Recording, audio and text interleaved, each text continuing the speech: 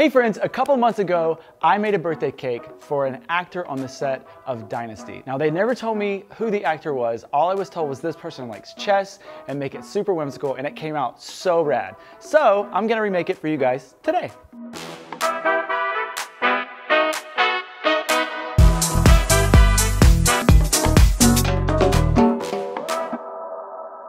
Let's make American style chocolate buttercream. American buttercream is just like butter, sugar, and cocoa. It's really easy to make. I don't use it often, but it's got that like nostalgia, like my grandma made my cake kind of feel. But there's a process to make it so that it's lump free. So the first thing we're gonna do is sift our cocoa powder. Oh, hey Joshua, I was just coming in from getting a bagel. I was wondering if there's any butter in you. Oh my God! Don't make fun of my butter. I need a lot because I've got a 3-tiered cake to make here. So when you have a piece of cake, you're literally eating Yeah, we don't talk about it. about a stick of butter. Well, if you think about the grocery store cakes, a lot of those, they don't even use butter. They use the bucket icing that's just like shortening. So this is a nicer way, more delicious way. But this recipe is available on you'vebeendesserted.com, or I'll put it down below. And then I'm gonna melt down some butter and hydrate my cocoa powder. Oh, I'm all cocoaed. Let's put this back in the bowl. Now we're gonna make a paste. I gotta melt this real quick. Hey guys, how's it going? What's new? Just melting some butter. We went to a party last night. And the dessert, the kransekaka, was a hit. Did people really talk about it and ask you questions about it? Everybody was afraid of it, and then somebody just went over and grabbed a donut off of there, and then everybody was like, oh. And then as we were leaving, people were like, this is really good. Like, it's kind of what I do for a living, so. Trust me? Oh, you know, I just realized that was supposed to be 2 sticks. Yeah, you love how it's my recipe, but I'm not even following it. Like, it's just in my head. We'll just be here. Okay. Do your job, Joshua, jeez.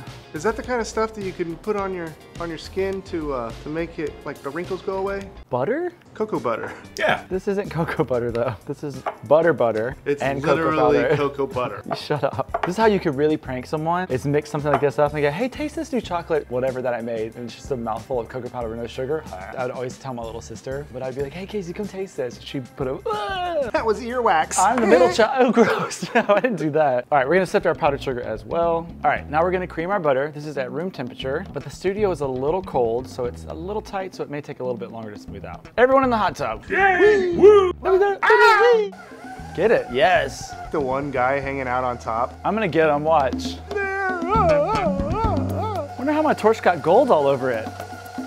James is like $2, that's $3. Just putting it in my spreadsheet. You must cream it when the butter's in the bowl. You must cream it good. We're gonna add our cocoa paste.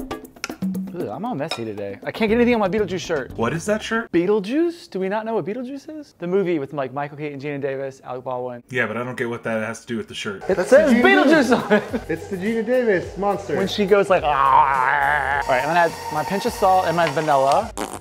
James, you missed this the other day, but somebody had asked a question on the website where the recipe is for the squeeze bottle of vanilla. I'm like, no, it's vanilla that I just put, I don't make vanilla, I just put it in a squeeze bottle. So maybe this could be our first product. Although vanilla is really expensive right now, so this bottle of vanilla would probably cost $200. Oh, I shouldn't have told James that. I'm adding it to the spreadsheet. I didn't put that much in there. Brandon, we're gonna have to pay you in one less stick of gum a month. Aww. Now we're gonna add our powdered sugar. I always use really nice cocoa when I'm making buttercream. That's not very expensive, James.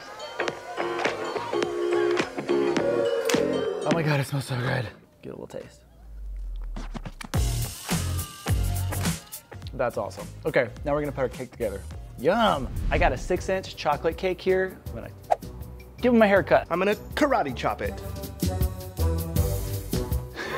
Don't let it land on the couch. Yo, he got it! Go ahead and hit me with the next one, Joshua. You're on my really expensive iPad, so I'll mail it to you. Be sure to use 2 stamps. I want to know if you guys use our recipes, because lots of people go to the website, I see it. Let me know what you think, because you guys have found lots of mistakes. It's my bad, so I appreciate it. I always say thank you and I go fix it. They're like, you say add vanilla here, but there's no vanilla in the ingredients. I'm like, oh, sorry, I'm not good at computers. Okay, I'm gonna clean up my crumbs and we're gonna fill this with the chocolate buttercream that I made before. Ooh. You know what I'm starting to gather about this cake? What's that? It's a square shape. I told you yesterday this is a paneled cake, and I told you. And you know what we do with square shaped cakes? Panel them. And I told you that the other 2 are already done. So all we have to do is this one. You know what Brandon does when we panel cakes? Falls asleep. Yes, wants to quit his job. The gum is no longer worth it. You know what the best gum was growing up? Was Big League Chew. I like that so gum. good I wanted to swallow it. You know, sometimes when I'm feeling nostalgic, I literally will just go buy the plain pink Bubblicious gum, go and blow bubbles and get it all in my beard. It's so much fun. I haven't blown a bubble since I've owned a beard. Where'd you buy your beard at? Puberty store. I just realized this cake is gonna be really tall. So once I let it cool, yeah, I'll probably cut some of this off. Good Lord. All right, to the cooler. She's a tall baby. Come on, get off of there. Whew. More garbage cake for Brandon's breakfast. I think we should start marketing sliced chocolate bread. Dude, we can cut that into 4s and make a tiny cake.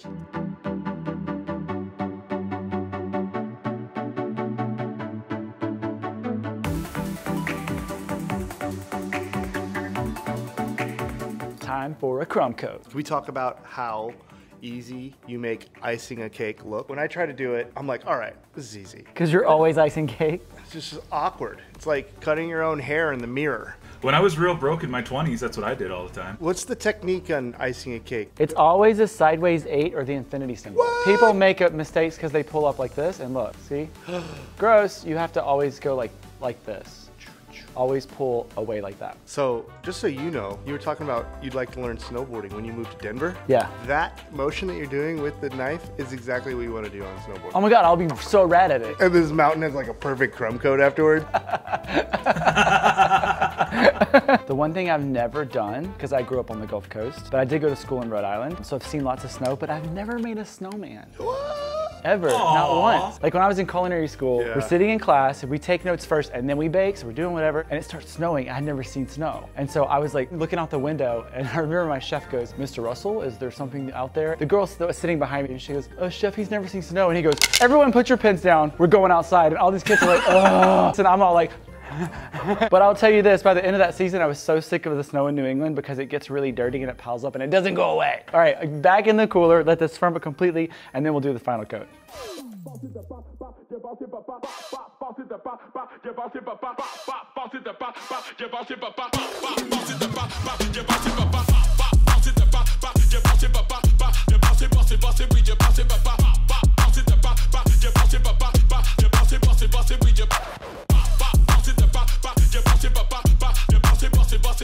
Alright, I'm gonna put this in the cooler and let it firm up, and then we'll trim it and final coat.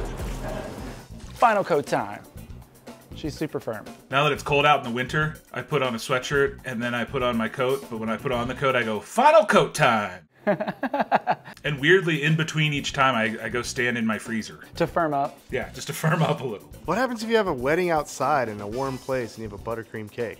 I just tell brides that the cake has to be inside somewhere. Because if you have a space, you gotta have bathrooms or whatnot. And It's then in the bathroom? There's ways to do it. I mean, sometimes you have to make buttercream with all shortening. I know that's gross, but you do. Or it's one of those things where you deliver the cake just like right before. So I turn brides away because I'm like, I'm not gonna do that. And the cake is going to melt. And they're like, oh, I want you to make it. I'm like, I can't, it's just gonna melt. Ah, this cake's delicious, but there's all these bees in it.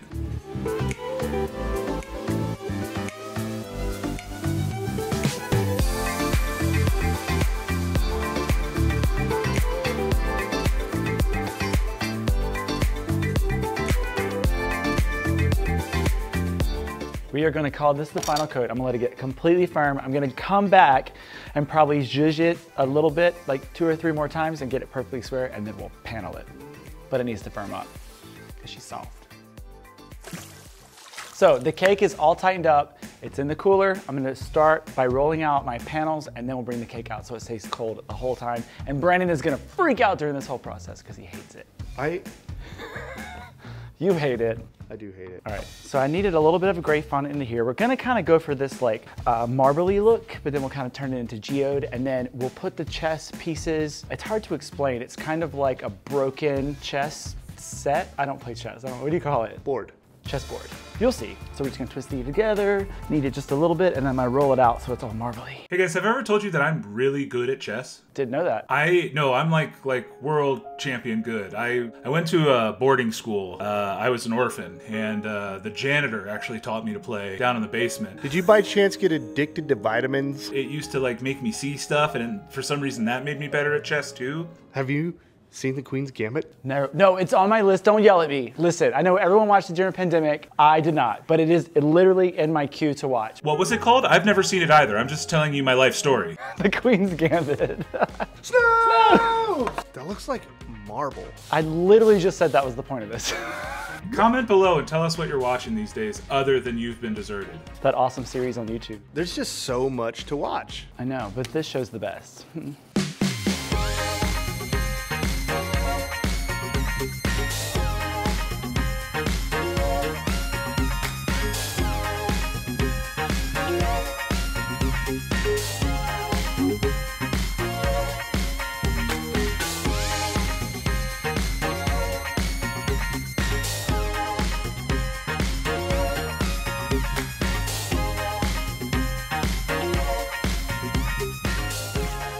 Okay, we're gonna make chess pieces out of white chocolate. I ordered these little silicone molds off of Etsy. I'll put the link below. I don't know what any of these things are. I know that this is the king and that's probably the queen. That is the queen, yeah. What, this is a castle? That is the rook. Who's this? Bishop. Hold on, I have a little guy. Who's this guy? Hold on. Do you have your horsey? No, we're gonna make the horse. How cute is he? Oh, the baby. Melted white chocolate. When you're filling a mold that's like really tall like this, you just wanna make sure that you're getting no bubbles and you're coating the entire thing. So I'm gonna squeeze some in. Squeeze it, squish it, squish it. So then I can see, because I want to get all those little features, and then you can also take a skewer and mess around like this. I'm gonna get this in the freezer to firm up and then we'll squeeze them out. Okay, the horse is completely set up. Now we're gonna pull it out. So I'm gonna pull the mold away and not pull the chocolate because then it will snap. It's a boy! Oh no! The king almost died and the queen would have taken over. Okay, now we're gonna paint them. James, cover your eyes, please. No. Look how nice and shiny. Go ahead, James. No. $20, $30. Let's make the horse gold too. The knight, because it's a knight shining armor. The little guy, yay. Now we've got to put our broken chess cake technique together. You'll see. This cake is so hard to explain. Cake is all stacked. For the next step, I'm gonna create sort of this geode pattern. So where I have the marbly pattern, I'm gonna paint that with confectioner's glaze and make it really shiny, and then border it with gold and silver. And then after that, I will cut out my chess pieces and make this sort of whimsical, broken chess game. Hey Joshua, want to hear some viewer comments while you work? Yeah! Viewer comment! A few episodes ago, we asked people to talk about their childhood memories of their crushes and stuff like that. Oh yeah, I remember that. Yeah, we got a lot of good answers. Diane Quintal Hi, Diane. said, "Oh God, I feel old. My first kiss with my first real boyfriend was in 7th grade at the roller rink. I'll be 40 next week. The nostalgia in this video is hitting hard." I had some roller rink times. That was a common theme in some of these answers. I still do have roller rink time. Speaking of, Rebecca Elwell Hi, Rebecca. said, "I met a guy at the roller night lock-in. We dated, in quotation marks, for a month, never saw him again, and he broke up with me by telling a friend to tell my friend." Ah, middle school. Oh, that's such a bummer. All right, Hufflepunk Slitherclaw That's amazing. Hi, you. said, "Nostalgic dating stories. I had a BF in grade 4. We would pass notes but never actually talk to each other. Never, ever. In a small school of 120 kids.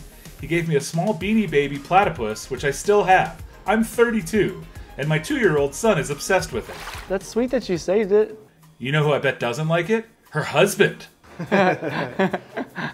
Jasmine Foreman said, "Thinking about school relationships reminds me of sitting and waiting for them to sign in onto MSN Messenger after school. It wasn't official unless your screen name had their initials and a heart."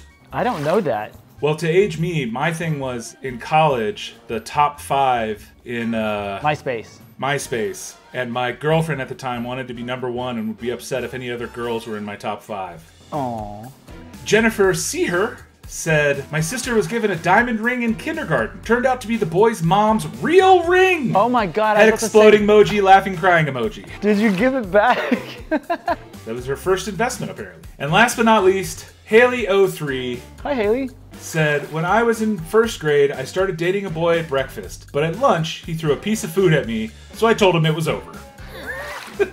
That's it. You guys crack me up. I really do read all the comments and they're the best. Our geode is complete. Now I'm going to roll out some black fondant really, really thin and cut out squares so we can build our broken up chessboard. Did you guys have a chess club when you were in school? Is that the room where you go in and just beat up everybody because they're nerds? We didn't have a chess club. I feel like that's a thing that was like in the 50s and they don't exist anymore. I'm just kidding about the nerd thing.